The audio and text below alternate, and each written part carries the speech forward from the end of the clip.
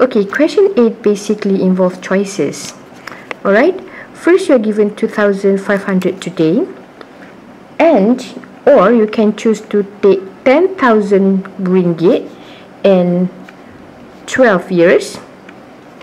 Okay, or you can choose to take 25,000 ringgit but in 25 years. The interest rate is 10%. Okay, so what do you do? For year 1, for choice 1, you have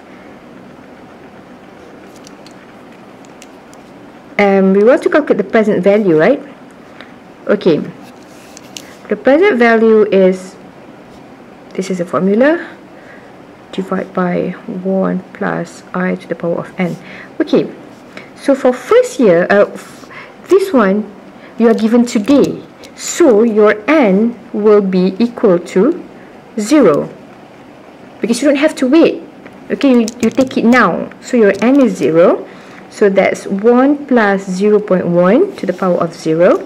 Your future value is 2,500. So that equals to, when something is to the power, when it's 1.1 to the power of 0, that would mean 1, right? So your value today is still 2,500.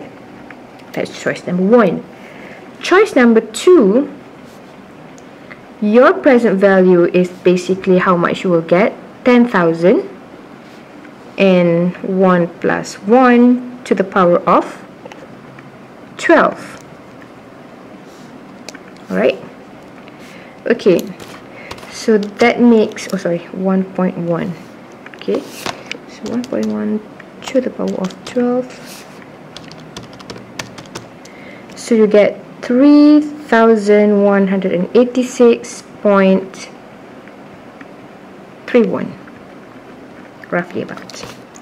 Okay, and for choice number 3, your present value is equal to whatever you will get later in